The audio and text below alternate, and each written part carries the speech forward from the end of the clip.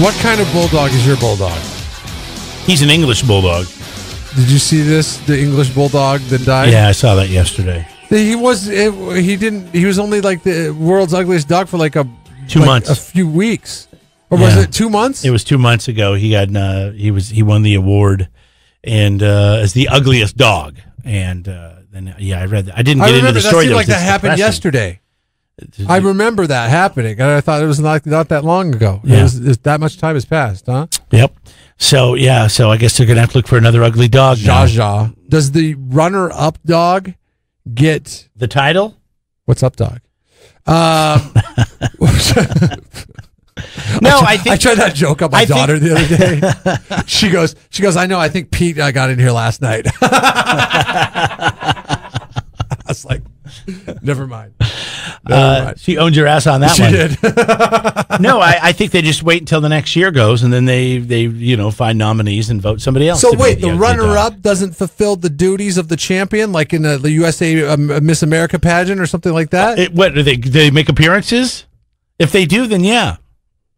Maybe they get signed by a dog food company, and then the other guy will have to make appearances. If you are the runner-up in the ugliest dog contest, are you happy with the fact that you're runner-up, but you get to fulfill the duties? Like, I always thought that was weird whenever Miss America pageant would do that thing where they'd say, okay, if if Miss America is unable to fulfill her duties, then you will assume the title of Miss America. And did that ever happen?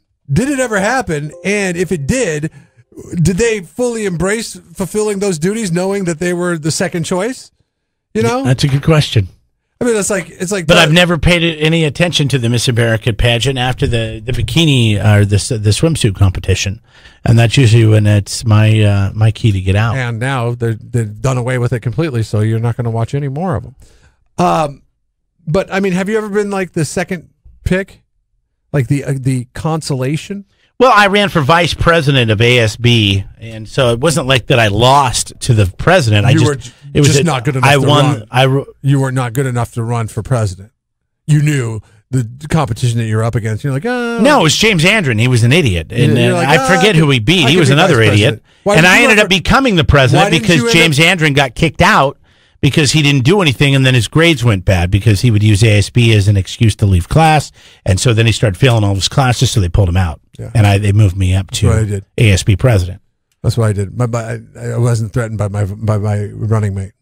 I think what happened was vice president. Well, you must have been because you brought this up. I think what happened, James and this other guy, I can't remember who it was. You're the one that brought it up. It was a slam dunk. You just asked me if there was anything that that I that would be but I became the president because he was kicked out. You were voted in as vice president. It's different in school. They vote a president and they vote a vice president. Secretary. It's and not all like stuff. Donald Trump and Mike Pence running together on the same ticket. Exactly. It's you. Yeah, everybody knows how you it have works. to deal with whatever you get. But I was thinking, if you thought you were good enough to be president in the first place, why didn't you run for president in the first place as opposed to... I wasn't going to run at all. I was talked into it by a couple of teachers and a couple of students that were friends.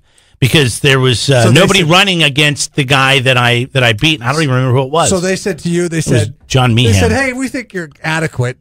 Why don't you run for vice president? Actually, that's not what they said at all. They said, you know what, Jeremy, I think you would do a great job, and I think you should run, and nobody's running against John Meehan, so why don't you run against him? Second best for the job. And I beat him by a landslide. Landslide, that son of a bitch. So you're the second best person. That was also the year I got Sunny a Smile with Christy McGlooyan in the yearbook. Okay, so I was likable. And this was middle school. This was when I was nice. This wasn't even high school. This was middle school. This was before I met you and became a terribly mean and grumpy person. I was actually a very nice person. Because everything was rosy and you didn't look at the reality of the situation. The reality of the situation was you didn't feel comfortable running for president. You don't want to go all in. No, that wasn't at all. Once again, you're trying to see, this is why I'm a grumpy person now, because you twist things and make things, and then I get all worked up. But it's not going to happen because I just came off vacation. I'm reset. I'm relaxed. When I was in high school, my vice president, he knew. He understood the lay of I don't even know how you had the grades to run for ASB, I was a senior, knowing what kind of student you were. I was going in as a senior. He was going in as a junior. He knew that he had to pay his dues as the vice president in order to have the president role his senior year. We were all on the same page. So when you got kicked off the basketball team for chewing And since tobacco is prohibited at high school, they still let you run for president? I was sitting president at that time, and athletics had nothing to do with ASB. Tonight it goes down. The front row tickets to ZZ Top. Answered my question. What?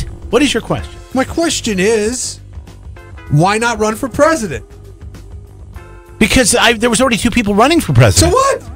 I wasn't even going to run for vice president. I was talked into it. I beat 7 other people in my school that ran for president. We did jungle primary action.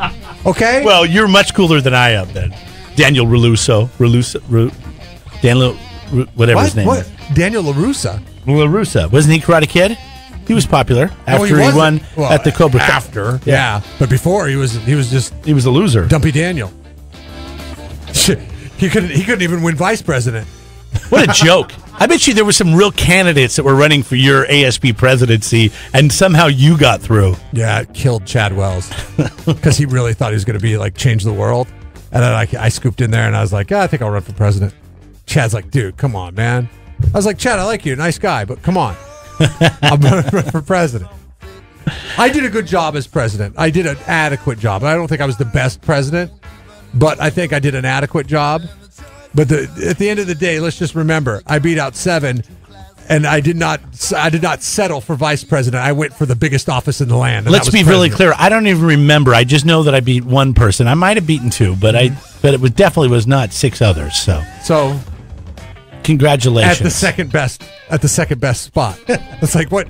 Like why? Hey, I went down as the best ASB president in the history of Bethel Junior High School. Why? I created a field trip for anybody who had a GPA of 3.5 or higher every month to go to Mariners games, to go to museums, field trips every month, one day. And you couldn't all you had to have was a 3.5 GPA. And you couldn't parlay that into a high school career. No, I was done. I was walked away. It was a mic drop. It was it. It was just, I mean, you could have drop, said, I'm out. You could have said back in middle school. You know why I did it? Who sent you to the Mariners games? I sent you to the Mariners games in 8th grade. One reason I liked it too is the vice president got to do the morning announcements on the PA, and I was all about that. The sound of your voice. Yeah, I wanted to hear myself ringing through the halls. Okay, at least it was with purpose. Yeah.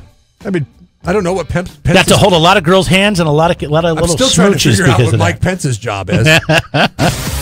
Jeff and Jeremy in the morning.